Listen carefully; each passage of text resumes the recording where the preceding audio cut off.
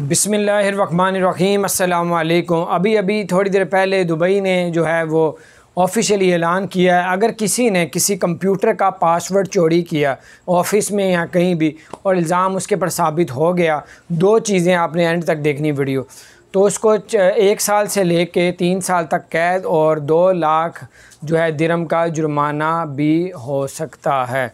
और उन्होंने कहा ये संगीन जुर्म है कि किसी का पासवर्ड जो है कंप्यूटर का चोरी करना। फिर उन्होंने कहा कि अगर किसी ने किसी की तस्वीर अपने पास रखी, यानी कि किसी की भी तस्वीर खिंची हुई है, वो उसने अपने पास डाउनलोड कर ली या कुछ रख ली और उसको पता चल गया, उसने पुलिस को शिकायत लगा दी, तो उसके ऊपर 6 माह कैद और 1 से 1.5 लाख दिरहम तक उसको जुर्माना किया जाएगा।